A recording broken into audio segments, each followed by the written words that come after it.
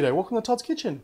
There's nothing like a good casserole. This one you can prepare all at once and it tastes fantastic. So join me today as I make my version of a baked potatoes and chicken casserole. Now we're going to start with our potatoes. Now you can use any type of potatoes you like. What I've done is I've got 4 potatoes here and I've just skinned them and cut them into small cubes. So we're just going to put half of the amount in the bottom of a baking dish.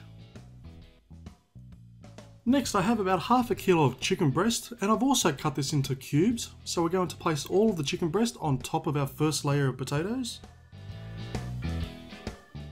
Next we're going to give it a quick season with some salt and some pepper. Next I have some diced bacon. It's up to you how much you want to use. I'm using about 200 grams worth and I'm just going to sprinkle some of it on top of the chicken. Next with our cream, now I'll leave a list of ingredients in the description below, but we're going to place half of our cream on top of the bacon. Next we're going to sprinkle on a layer of cheese. Now I'm using a 4 cheese Mexican blend, but it's up to you which type that you want to use. Next I'm going to sprinkle on some chives or green onions.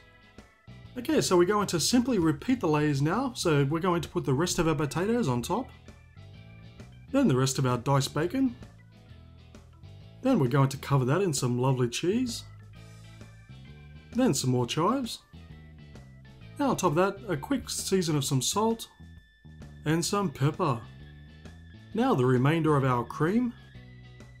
Then finally, some dabs of unsalted butter.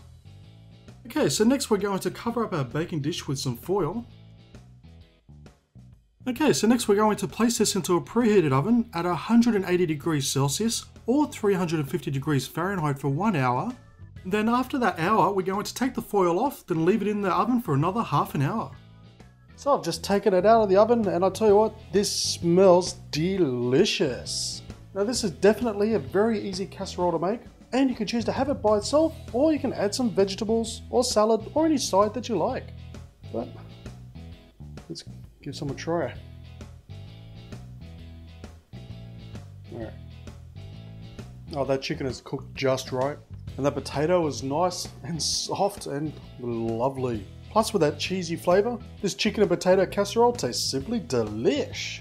So as a quick and easy dinner to make, this one definitely ticks all the boxes because it took nearly no time whatsoever to prepare. And then you just stick it in the oven and let it do its thing. So thank you for watching this episode of Todd's Kitchen. As always, I'll leave a list of ingredients down below, as well as links to my Facebook, Twitter, Instagram and Home Handy Hints channel. And until then, please give this video a massive thumbs up, leave a comment and subscribe, and I'll see you next time for another delicious recipe.